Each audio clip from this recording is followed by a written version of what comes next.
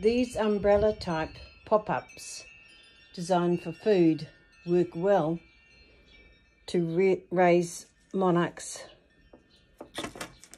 that aren't hanging. And this one I found in a $2 shop. You find those ones in a $2 shop too. And I have put it on a tray, lined the tray with a paper towel, always unscented, unadulterated, like they don't have aloe vera or anything in them. Just basic white paper tissues. And then there's the cover. And I put any poopy that need hanging in the middle. And as they get darker, I put them around the outside. And as you can see, there's 4 or 5 butterflies there. Hope that helps.